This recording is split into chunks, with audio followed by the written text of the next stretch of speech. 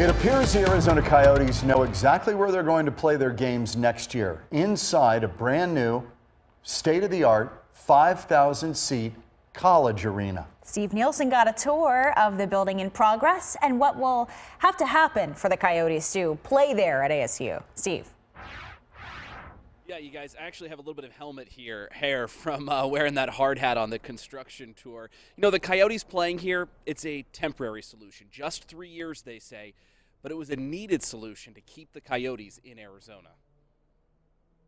Arizona State's athletic director sits alone, taking in the multi-million-dollar hockey arena under construction. But now it won't be just Division I hockey played here. The NHL Coyotes will call this home next year, too. Knowing that we're going to be celebrating with the Coyotes, that at least they can temporarily make their home here, it's quite humbling. Yeah, I mean, did you ever think when you were building this that this would also be home to NHL hockey, too? You could have never fathomed that. They came together quickly. In just a few weeks, the Coyotes needed a home, so they called ASU to see what would need to be added to their under-construction arena. Coaches' rooms, training facilities, all the things that are necessary for, game day. $25 million in additions for the 5,008-person arena.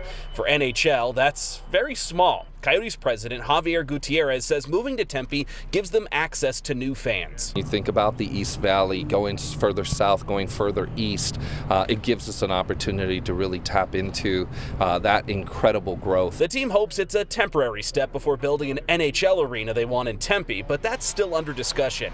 ASU says when the Coyotes eventually leave, the additions will help them attract hockey regional tournaments and much more. Whether it's gymnastics or it's wrestling or something else we haven't even imagined yet, this just increases the potential for us to leverage this asset. Grateful that the design accommodated being able to, at least on a temporary basis, house NHL here with the chance to, very frankly, help save professional hockey for the Valley.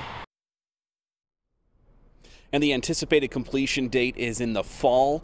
So it's not just going to be professional and college hockey that's going to be played here. Youth hockey will also have games here.